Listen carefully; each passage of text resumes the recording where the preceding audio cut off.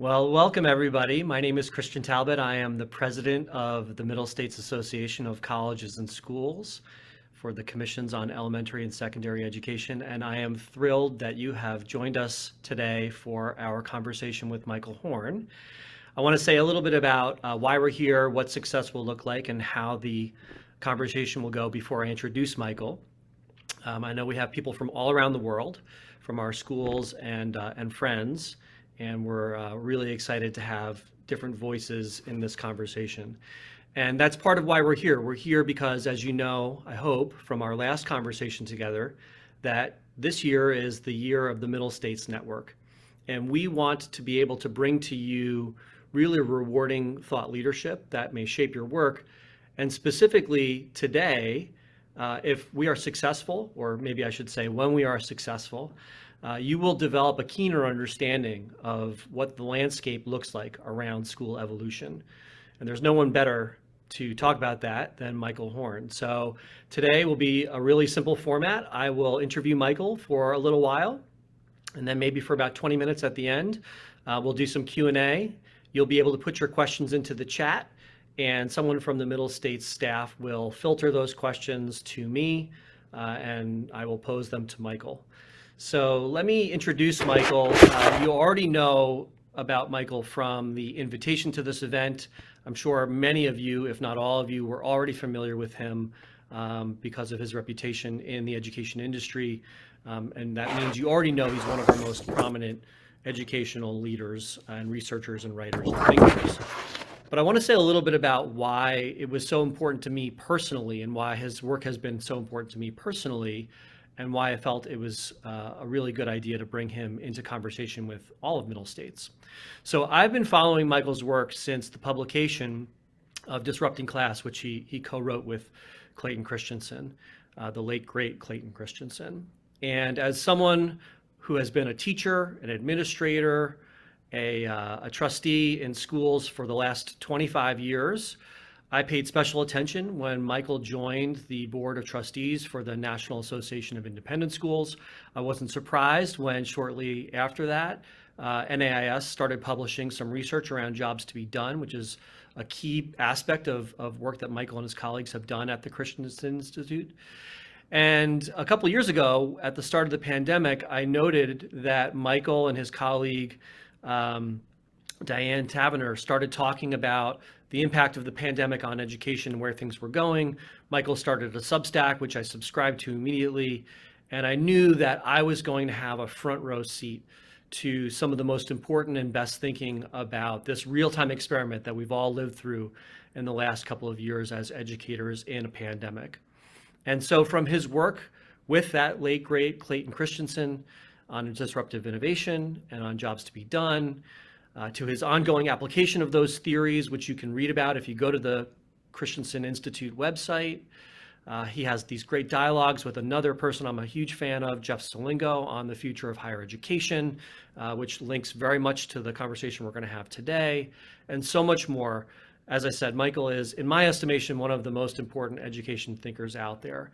And I read a lot.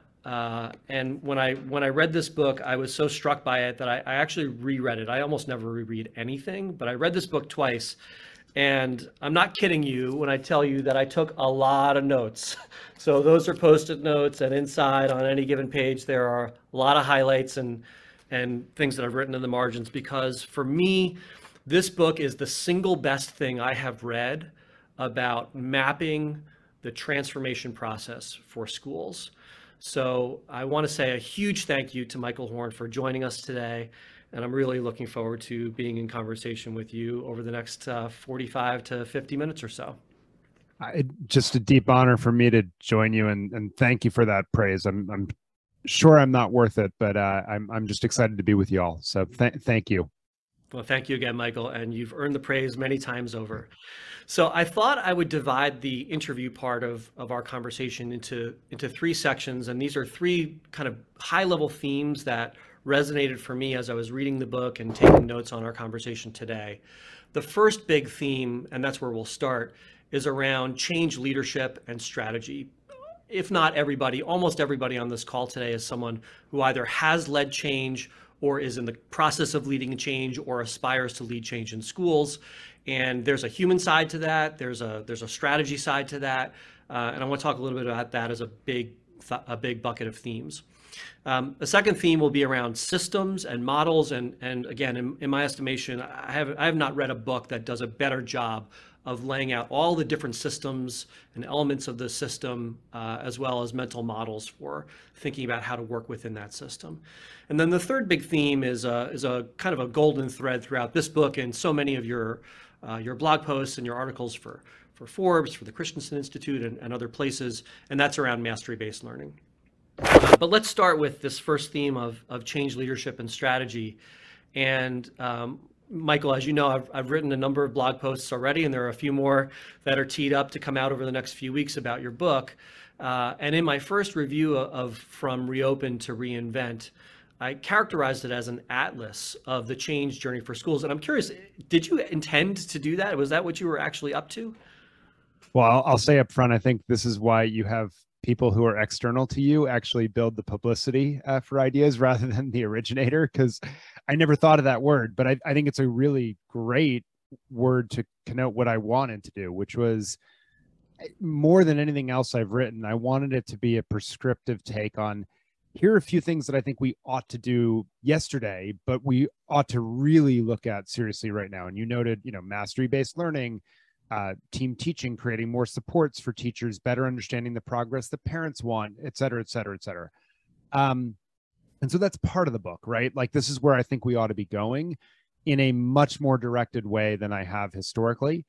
But I also wanted people to give them tools to get there, the compass and the map, and how you actually move complicated systems where people don't agree, where, you're in school environments and, you have different factions and folks thinking that we ought to be moving toward different things, or they haven't heard of certain concepts that maybe you want to do with students and the learning and so forth.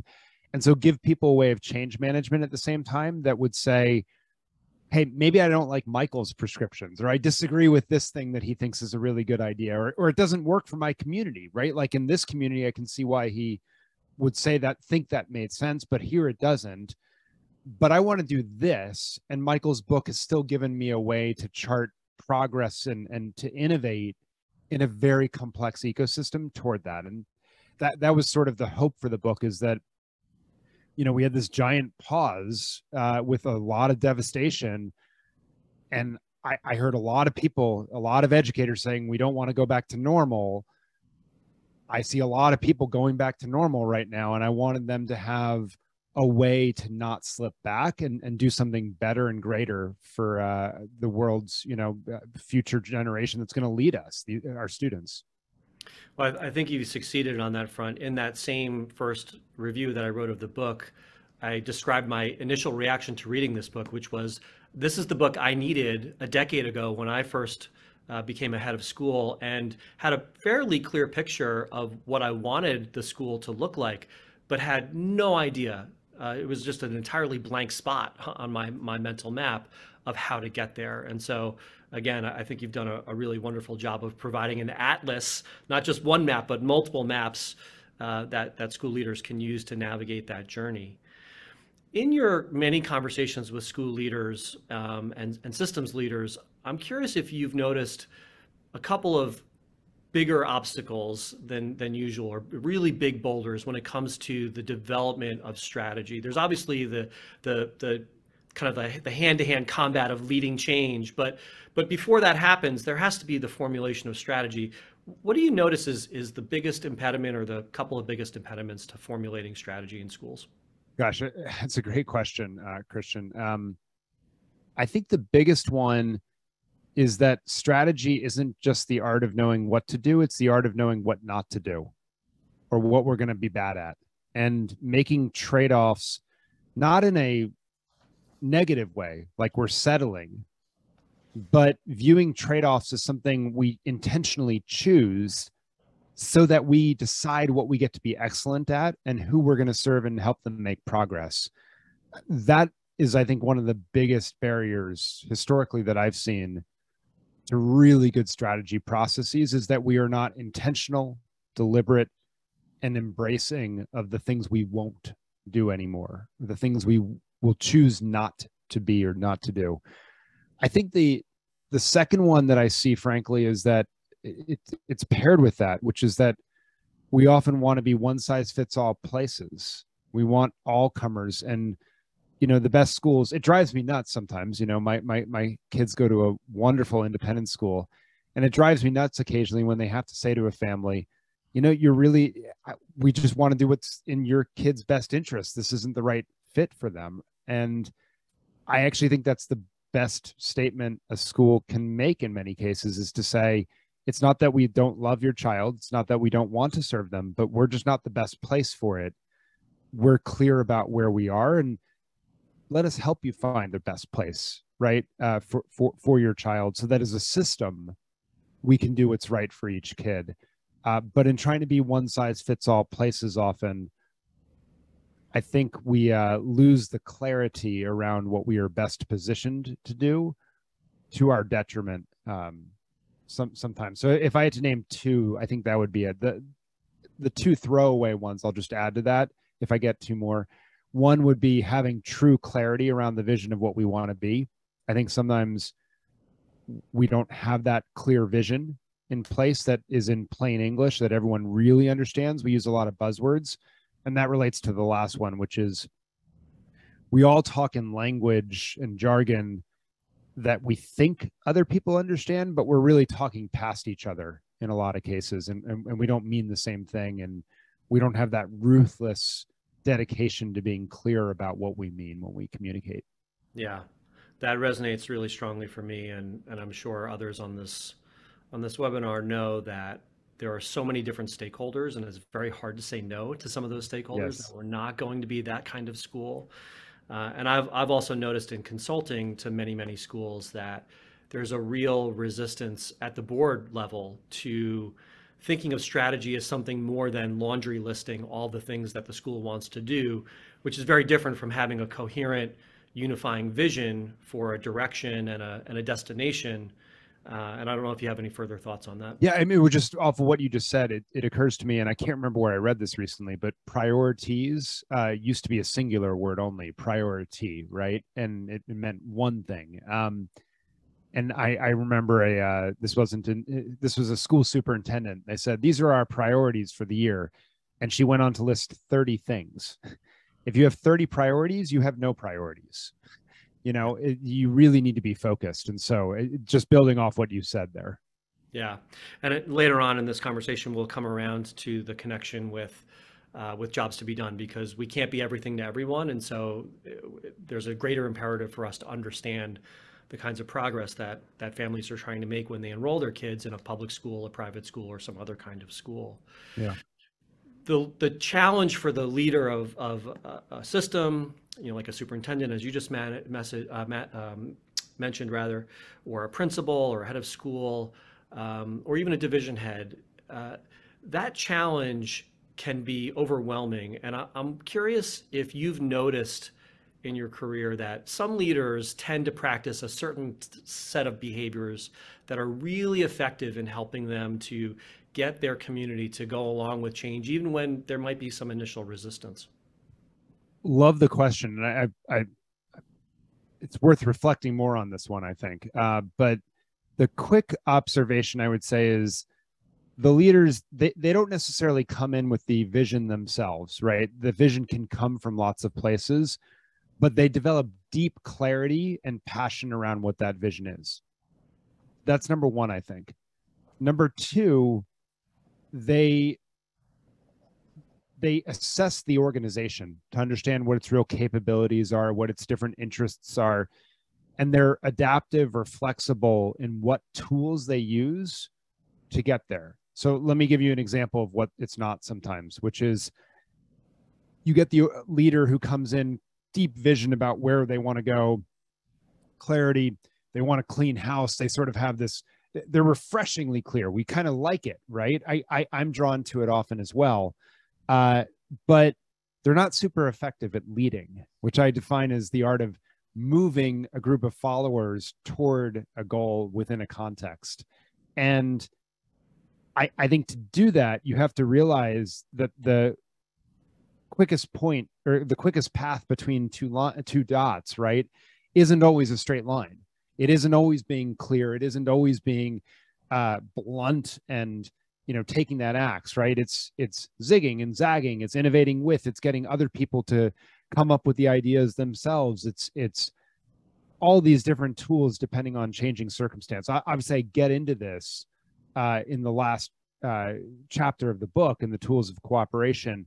But I think knowing when to use which tool of management or leadership to move a group forward is incredibly important. And the best leaders, either through intuition or through, you know, deep reflection and study, seem to know how to do that. Yeah, I love all of those. And offline, maybe we can talk about creating an even bigger list of behaviors that leaders can rely on, because it's one thing to have the vision, and it's an entirely different thing, as you just said, to lead people within that context toward it. Yeah, actually, just if I can, again, you just saying that spurred another thing, so this can be fun. But the so Clay Christensen was a deeply religious man. So what I'm going to say is through that prism that I want people to hear it. And he always talked about there's two conceptions of God, if you will.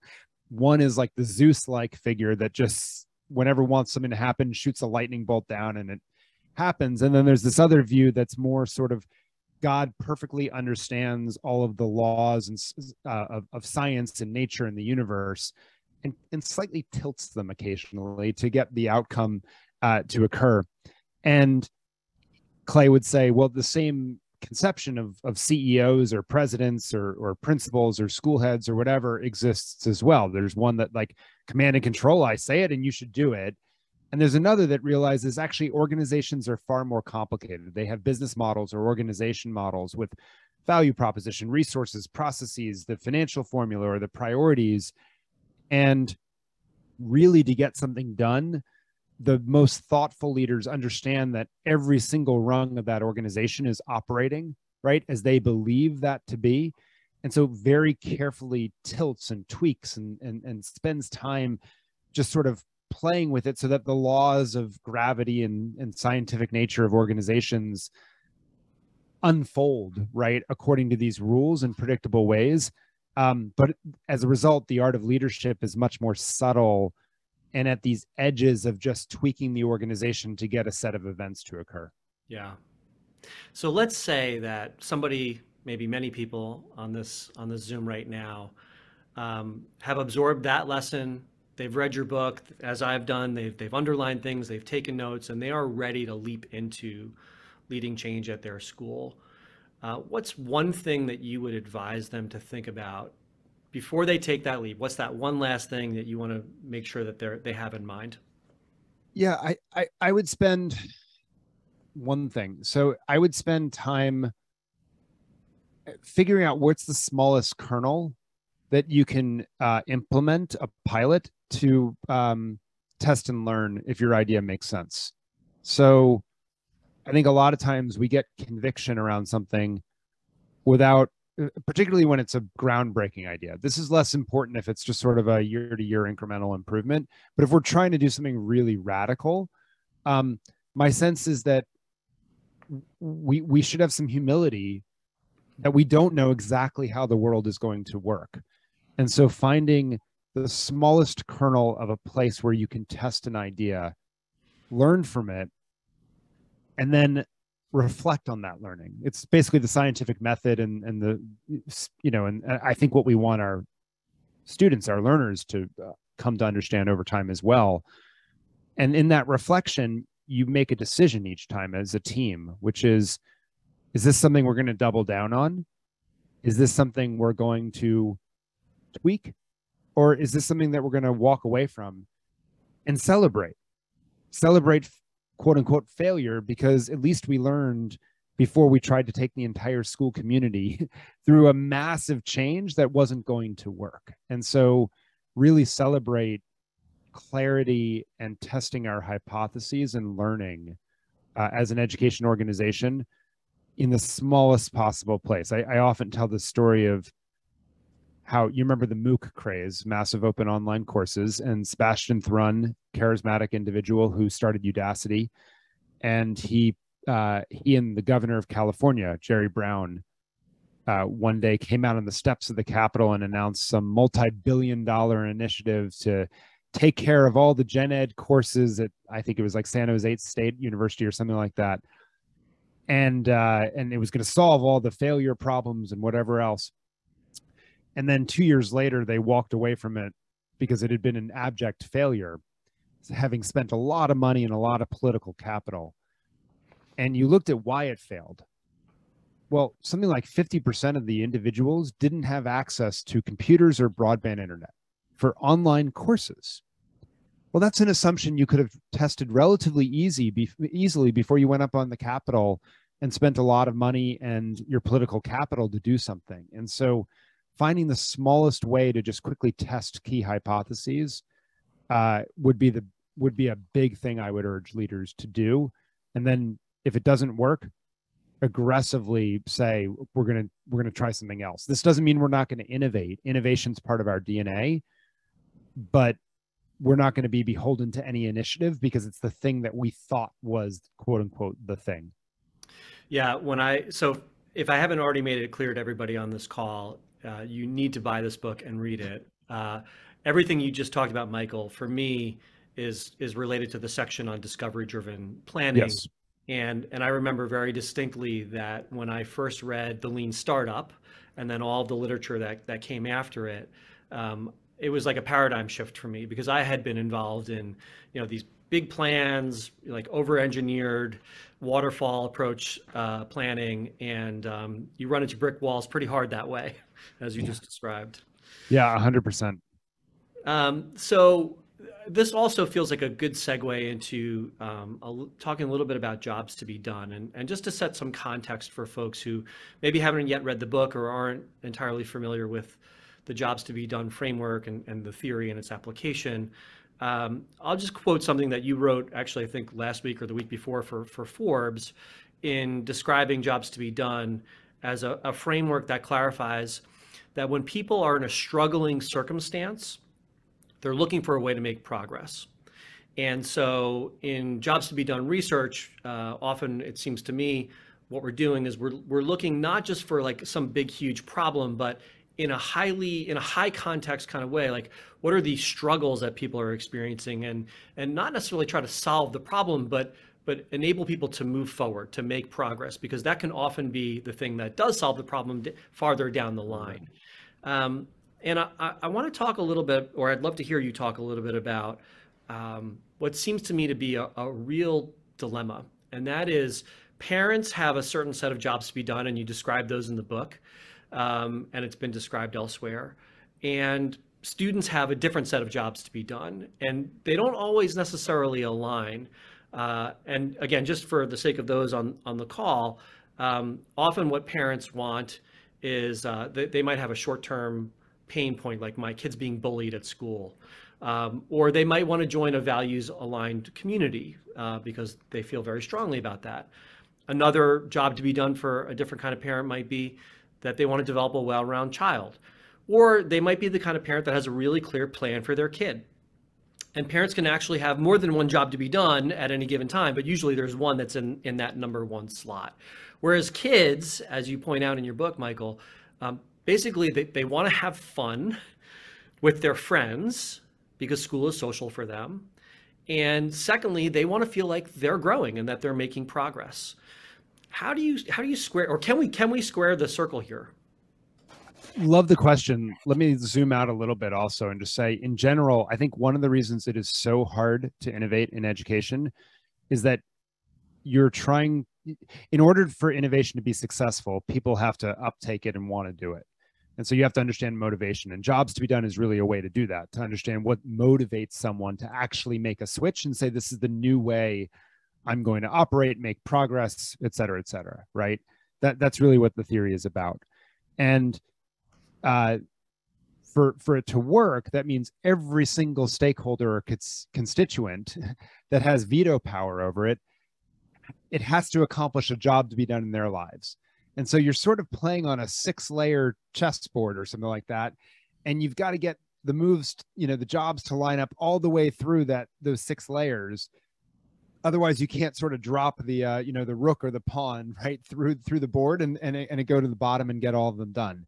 And so I have enormous empathy for the educators on the ground innovating, because I think that's you're dealing with the administrators, faculty, parents, students, right? Community members in some cases, alumni in some cases. It goes quite deep, right? If you're in a public context, it's the public school board, et cetera, et cetera. And all by way of saying you really need to find innovation that aligns to all of those things to really move it forward. If any one of those stakeholders, you're asking them to make a change in their behavior. So macro point of view, you've just got to think about it and make it work at some level. The second observation is, I do think that they are sometimes in tension with each other directly, to your point, the parent and the student. I mean, even, help me follow my plan for my child, especially as they get older. The child may not want to follow your plan for them, right? Or they might not see any choice, but not be super excited about your plan for them, which often happens. I think this is where, schools need to help bridge the gap, frankly, through education. Sometimes parents have very good reasons for what they want for their kids, and they can see some things that it might be hard in the present moment. And the reverse is true. A lot of times we don't trust kids nearly enough to understand the progress that they're trying to make and how they're seeing the world unfold, right? And so at one hand, there's like a knowledge gap, and on the other hand, there's a empathy gap, I think, of us not being in their shoes enough. And I think it's a difficult place, but I think those schools that really are good at innovating either line up the initiatives to get both done, or help bridge the gap through education and help create the change management in some ways, so that parents or students can start to understand perspective and make progress together and not be swimming against each other. It's a hard role to play, but I also think actually schools do it all the time, intentionally or unintentionally. And it's not to pit them against each other, but I actually think to make the ties tighter between them, to bring them together, to create more sense of commonality, of purpose, and that we're all rowing together as we work to create better lives for all of us. I would love at some point for somebody out there to test my theory, which is if we solve for the students' jobs to be done, then we will, if not entirely unlock access to the parents' job to be done, we'll at least create the space for a much more rational conversation with parents. Because when kids are happy and they're motivated to learn and grow, and parents witness that, sometimes they're willing to let go of their plan for their kid, or their idea that there's a problem at this school and I need to switch them to another school. Or I couldn't agree more with that. Actually, let's stay on it for a moment, right? Which is that a lot of these tensions occur because there's a struggle. And so then the parents are reacting to the struggle. And a lot of times parents want to solve that struggle rather than, frankly, let the educational process play out and like lean into it and innovate. But it's understandable, right? And they don't understand maybe the root causes or whatever else. And they have their priorities, things that they're comfortable and not comfortable with, things that they want or don't want. And all of those value systems now come into play. To your point, when a student can show that they are productively making progress in their lives, and the school can show that, I think a lot of these dissipate, or at least the energy around sort of, there's no school that's going to be the perfect fit for the parent. Like I look at my kid's school and there's a couple things that I'm uncomfortable with, sure, but they don't rise to the level of friction where I'm so that they, overcome all the things that I love and adore that they do, right, for my children. If I all of a sudden started seeing friction, they weren't making that progress, then all of a sudden I'm motivated. All of a sudden now I have a job to be done right in this area, and I want to think about a switch. I don't have a job to be done right now because I'm satisfied, and I see that in my kids. Yeah, I'll say one last thing, and then we'll shift our focus to systems and models. Without having access to the jobs to be done framework, because it hadn't been invented yet, many, many years ago, former president of NAIS, Pat Bassett, said that basically parents send their kids to independent schools for one of two, well, for two reasons really. One is they want their child to be known, and they want their child to be cared for. And I think the second one kind of breaks down along the lines of, making sure the kid's happy. And the first one breaks down along the lines of, yes, they're known, and that part of that is we know how to help your child to grow. So I think there was some innate wisdom in his approach, and it seems to map onto your research on what students need. We could probably spend all day talking about this, but we could geek out for a while on that one. We could, yeah, we could. But let's shift our focus to systems and models. And I read something really interesting recently that characterized the education system as, like, we should think about it like as a full stack of services, in the same way that technology companies think about the full stack of technology services that are required to deliver a product or a service. I'm not sure I'm certainly not in love with the metaphor, and I'm not sure it even entirely makes sense. But, to the extent that some models are, all of them are wrong, but some are kind of useful.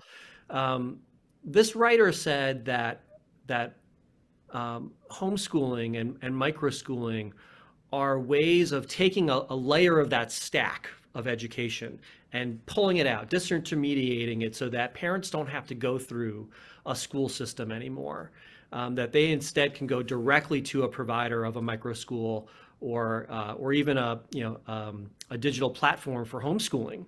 And I'm curious if that framing resonates for you, and what other thoughts you might have about that, because you do write a lot about microschooling and homeschooling. Yeah, look, this is a trend that I've thought a lot about since I was on the NAIS board, frankly, which is, are micro schools going to prove disruptive to not all, but many independent schools? And I think the answer is, in many cases, yeah, they do resemble a lot of those disruptive innovations. That doesn't mean they'll be successful, to be clear. But in this sense, I think, which is that, and so maybe I'll change the metaphor a little bit, but which is that a lot of families that choose micro schools or choose an online platform so that they can homeschool are effectively saying, I'm overserved by your full suite of services and wraparound supports. And you can call it a full stack if you want. I tend to view it as a circle, but all these things that you do for my child, they don't need all that. What I really want is a customized day, let's call it, of a set of activities that I have a lot more autonomy and choice over, right? Like, I don't want your music class. I'd rather that they took violin lessons that I've selected. I don't need your PE. I'd rather that they did the sport that I chose, right? And by the way, great in high school that you have all these other sports, but actually mine's not a team sport. It's this, and I want it that way, right? On and on and on down the list, right? And the academics I want, and in this flavor, I want these courses. You don't offer that. And so they're basically saying I'm overserved, and I want a more customized version that's affordable for me. So I could still get the customized thing if I went to your school, but now I'm paying a lot to have that full schooling experience that I only really want 20 or 30% of. And I'm also customizing all those things around it. And I think for some families, that's the phenomenon. And micro schools are getting better and better, in the sense that they're figuring out novel ways to plug into their communities and create these choices so that families feel like they can navigate all of the things that a community in our online world have to offer, and pick and mix and match. And it's not as good, to be clear, as the integrated, thoughtfully coherent independent school experience, but it's less money and I get greater control over it. And I think you see a lot of parents making that choice right now, not just in terms of independent schools, frankly. I mean, the biggest growth is away from district public schools, but it's the same phenomenon. They're saying, I don't need all the tracks and classes and this and that and buildings and facilities, and right, I want the version for my kid. And so I think that's where micro schools fit in, and they don't do large percentages of what a school importantly does for many families, but it's because those families are saying, we have other ways to fulfill those things, and we're willing to take the trade-off in terms of the raw value or quality, if you will, of them, for something that is more customizable. And this is something we see in lots of sectors, right? Like, the people back in the 1980s that opted to go for an IBM PC instead of an Apple personal computer, it was not as good as Apple. Steve Jobs, continually to the day he passed away, said integrated is always better. He's right in an absolute sense, but it doesn't mean that the individual sees the world the same way. And so that's where I think the micro schools are sort of playing their role. And the question is, how can they get better over time at connecting families and helping them navigate this set of services? And if they're able to, then I think they could be disruptive to expensive independent schools that are perhaps not so selective and are struggling from a financial perspective. And so we'll see what happens. This was something I was worried candidly about before COVID. I think COVID gave more breadth to it. Yeah. You used a phrase in your response there about plugging in. And again, for those who have not necessarily gotten through the book yet, there's a great section on the theory of modularity and interdependence. And a word that isn't in your book, but I know Tom Vander Ark from Getting Smart uses a lot, which is interoperability. And I think there's a lot of very fruitful thinking, research, and conversation to be done around what things can and maybe should be modular, and what things are better done in a fully integrated way, as you said, the sort of the Apple approach to things. And I was interested in particular about your discussion of schools that we might think of as typically as under-resourced, that they actually probably are better served by a fully interdependent model rather than the modular model, because there are so many needs to be met that if you aren't thinking about the entire system and how all those pieces will work together, you might just be adding stuff that is, you're going to get 10 cents on the dollar for whatever it is that you're trying to buy. So for those in the audience who are thinking, okay, whether it's homeschooling or microschooling or other things that could be really interesting innovations that could plug into my school, or that I could at least riff on. Are there any schools out there, when you think of like interesting mental models for schools, like are there any schools out there that would be worth people reading about, maybe even visiting? I know, for example, as I said at the start of this Zoom, that you and Diane Taverner are close, right? And Summit Schools, to me, is a really interesting model. What are the ones that come to your mind as interesting mental models? Yeah, so I think Summit is very interesting. Absolutely. And for those that don't know, they're a network of about 11 schools throughout California and Washington state that are middle through high school. And I think have done a lot of thoughtful work on combining sort of knowledge-based learning through playlists with projects, with experiences, 8 weeks of expeditions per year that in the future Class Disrupted podcast, we'll be hearing about how they're rethinking that and trying to do an even better job of connecting people to the outside world, but not to steal her thunder, so I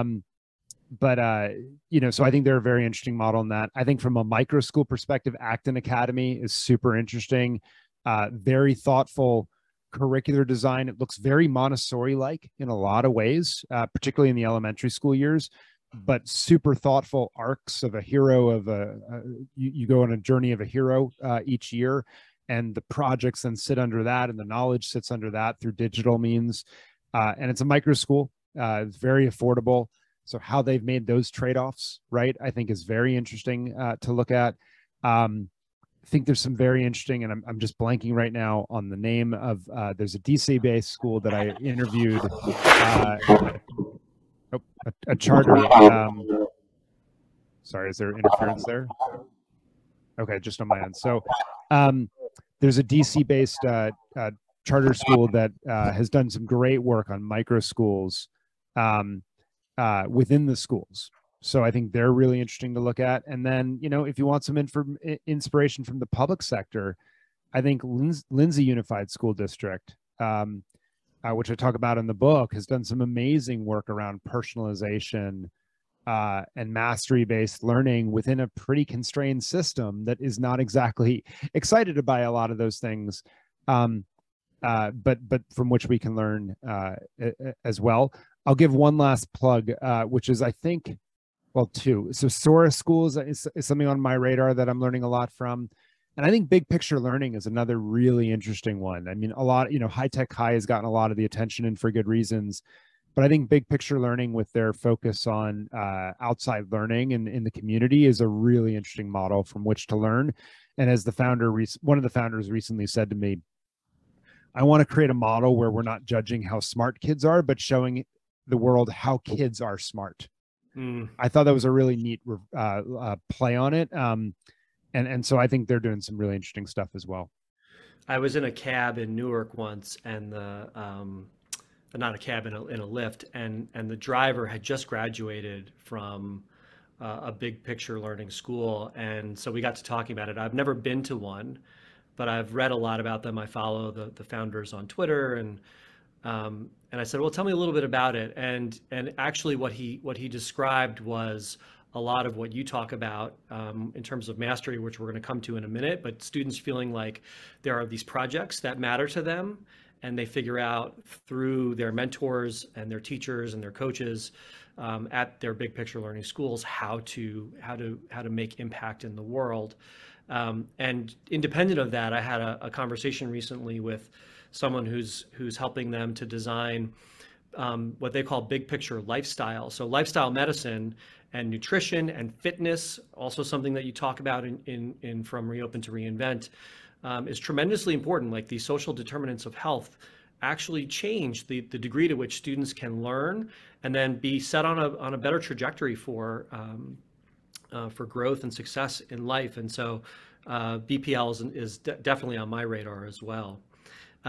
We have just a few minutes to talk about mastery, and then I want to have some space for questions from the audience because there are already quite a few, and we probably won't even be able to get to all of them. But when it comes to mastery, first of all, Michael, what's your working definition of mastery? And then I want to ask a question about the relationship between mastery-based learning and the college admissions process. Yeah, great. My working definition, and just for those tuning in, I view mastery-based learning and competency-based learning as synonyms. I know that a lot of people view them differently. I take them as synonyms. And my working definition is that you don't fully leave a concept until you demonstrate mastery of it. That isn't to say you can't set it aside and decide it's not that important for your trajectory, but you never fully leave it in the sense that you don't show that you've completed it unless you're showing mastery of it, in effect. Great. So one of the big elephants in the room for education is how do we make mastery-based learning fit with a college admissions model that, at least on the surface, seems to be very much still driven by, if not test scores, because some are test optional or test blind now, at least the traditional approach to giving grades, ranking students, what decile or quintile are they in, and to the extent that standardized test scores are also still part of the picture, like how does that square or not square with a mastery-based approach? Great question. This is the question that, as you know, Jeff Salingo on my podcast about the book presented to me and said, I don't think this is possible for K-12 schools without higher ed acting. And at one level, I agree with him. That's why I started working in higher ed, because I thought we had to change that system to give middle schools and high schools and elementary schools the ability to focus on the right things. And I think in many ways, it's a dependent system, not an interdependent one, a dependent one from higher ed. So it's an issue. That said, I think there's good news on the horizon in some ways. So one, most colleges and universities have for decades now figured out how to evaluate students from homeschool environments where they did not have ranks, test scores in some cases, GPAs and the like.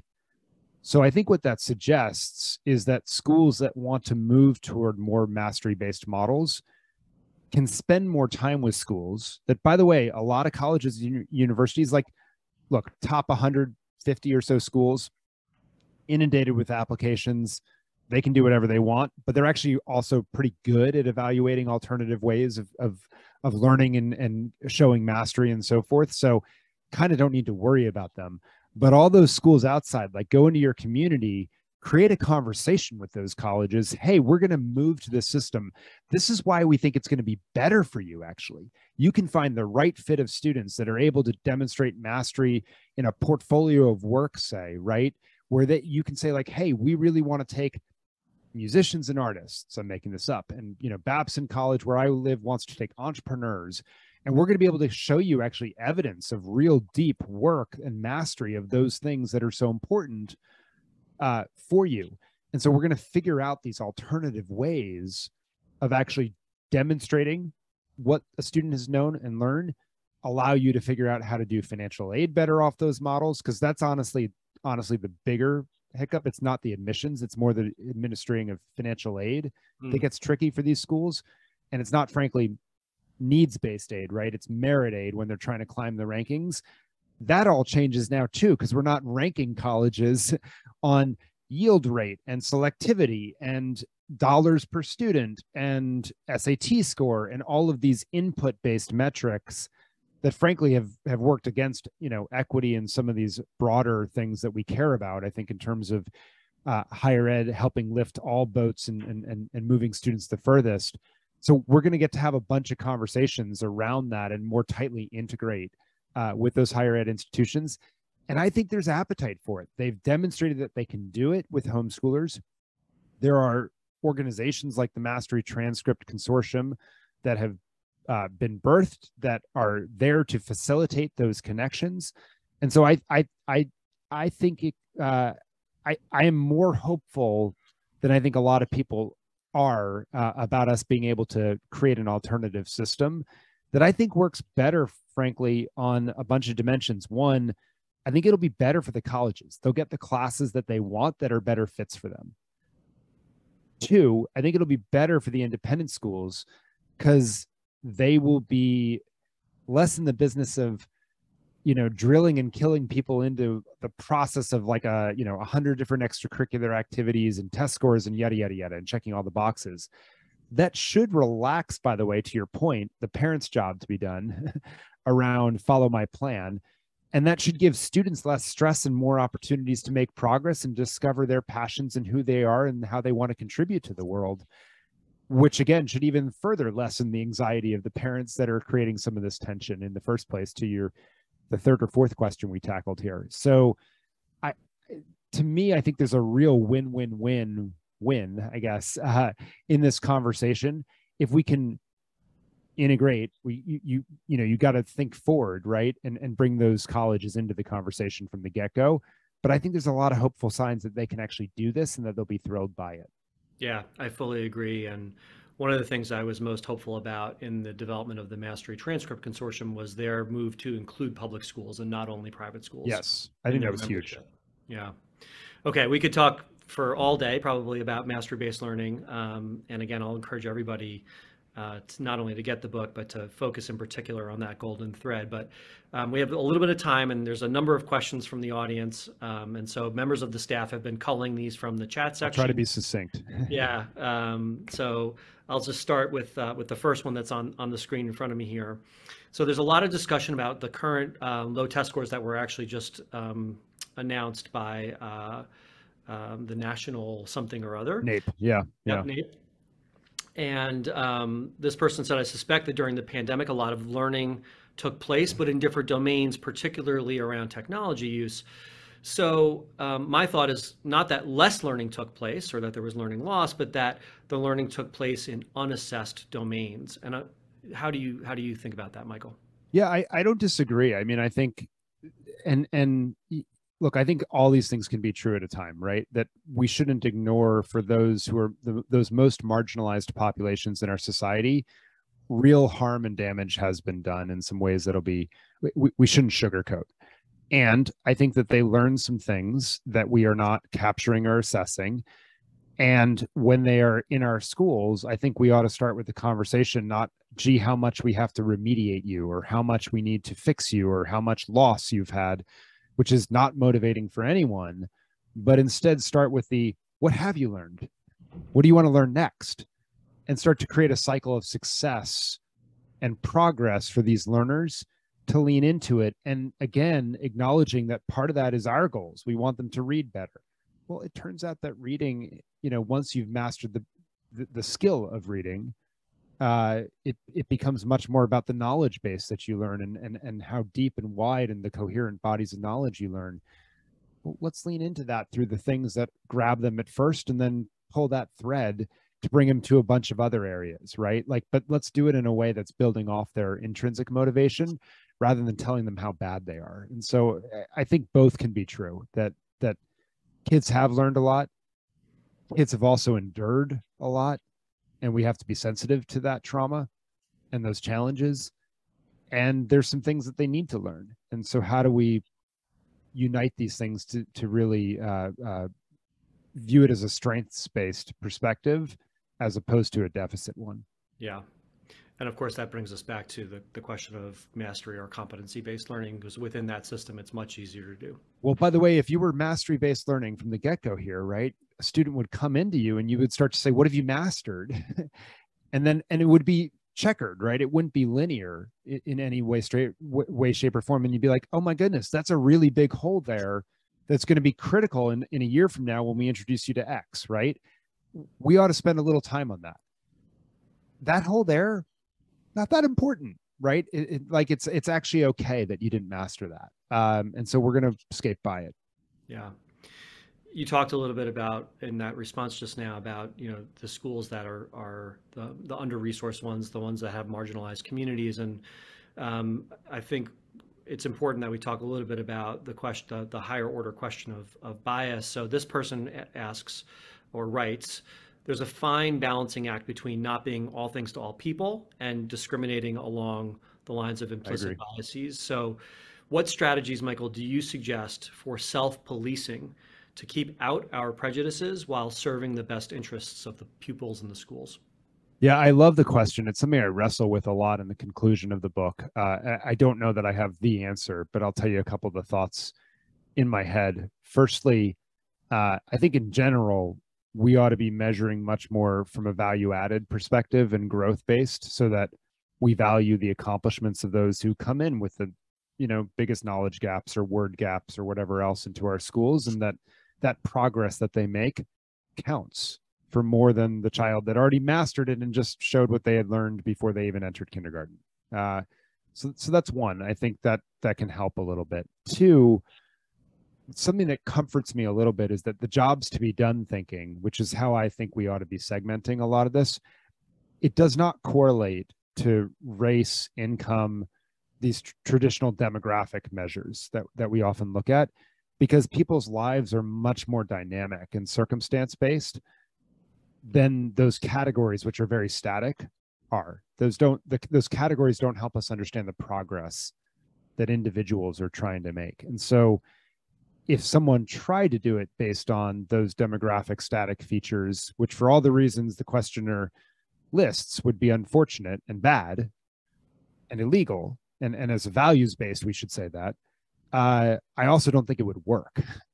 And then the third thing, I also think, and I make a plea for this in the book, that as we move to mastery-based system, I don't think it should be teachers who are doing the final grades or mastery over their students, that it should be a third or objective set of educators that don't know the race, gender, et cetera, of the child, that are making those judgments. And that to me can start to attack some of this bias that is clearly in the system. Last piece on this, which is, the most pernicious form of this historically was the academic track versus the career technical or voc ed track. And those judgments were not made on anything often other than entering circumstance, color of the skin, gender, things of that nature, other noxious ideas. As we move to better incorporate career and technical education as an important pathway in high schools, I think all students should have access to that sort of learning as part of their academics. And then rather than a guidance counselor or a teacher or a school making the choice over where the student should go, I think the student should make that choice. We should help develop their agency so every single child can make that choice themselves in an informed, educated way. And that'll help in a lot of ways, so that it won't be us biasing that, but they will, we will be empowering people to make these choices. Yeah. One of the interesting things about Middle States is that we have these two commissions, elementary schools and secondary schools. And our secondary school commission includes post-secondary but non-degree granting institutions, which are often career and technical schools. And for a long time, I've been convinced that regular schools have a lot to learn about competency-based education and intrinsic motivation from what we call CT schools. And so I'm really glad that Middle States serves that segment. I think we have time maybe for one question here, one more question. And this is from someone who I think is asking about change leadership. And this, to me, this is the question I'm the most obsessed with. So I'll state my bias up front in picking this one out of the list. This person writes that Francis Fry says empathy, authenticity, and logic, whereas Amy Edmondson will say humility will get the team there. What are your thoughts on leading the team to change? So I love Francis and I love Amy. So I'll lead with that. And I think the point is right on both sides, right? Which is that as we're building something, let's do one hypothetical to try to get at it, right? Which is, you're the leader, you have the idea, you have your leadership team around you, and you just want them all to follow suit. The one thing I can tell you is that at best, your great idea is half-baked. You need all of these other people around you to bring it into the world and to actually put flesh and muscle and skin and and bone on that idea. And so you all together need to work together to build out that vision. That requires humility, number one, that you don't know how all the world works, that you haven't taken into account all the perspectives, yet you aren't able to think through everything because expertise is distributed. Like we don't know everything in the world. That's why we ideally, as leaders, put people around us who are better at certain skill sets than us. And so that gets into the humility, and then being authentic about that, saying like, this is what I believe to be true, this is what I don't know, right? And stating those.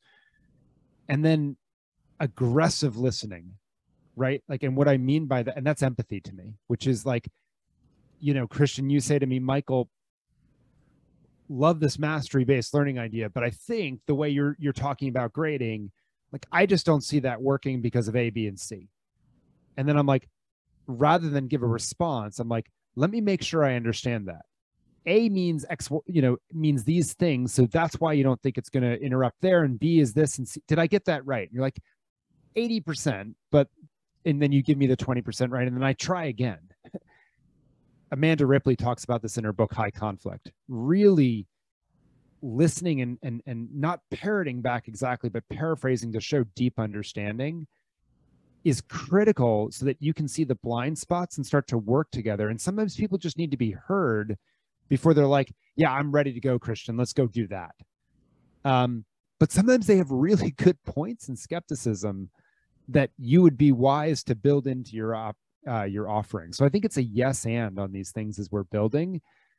And then, yeah, there's a certain point where we're going to go full-fledged forward. And if we don't have the right team on place, then we probably ought to replace some members and go there. But it's a step process through designing the future. Yeah. Well, we're out of time. And Michael, I just want to say a huge thank you to you for your generosity of your time and the incredible insights that you've shared with us today. So thank you so much for being here. Oh, thank you for hosting. And thank you to everybody in the audience who participated in the chat section, or even if you were just sitting there silently absorbing, thank you for being here. We're going to send you a survey, and please complete that. That'll be really helpful to us in figuring out how to better serve you going forward. And once again, I just strongly encourage everybody, if you have not already gotten your copy of From Reopen to Reinvent, please do get a copy of this book. I'm thinking about maybe doing a book club for members. So that would maybe an additional motivation for you. And also on the Middle States blog, which you can find on our website in the About Us and News section, you'll see, I think I've written 5 blog posts up to this point, all dealing with different dimensions of Michael's book. And I really try to dig a little bit deeper and kind of tease out the implications of what Michael's talking about. So Michael, again, thank you so much. Thank you to the rest of you for being here, and we'll see everybody very soon. Take care.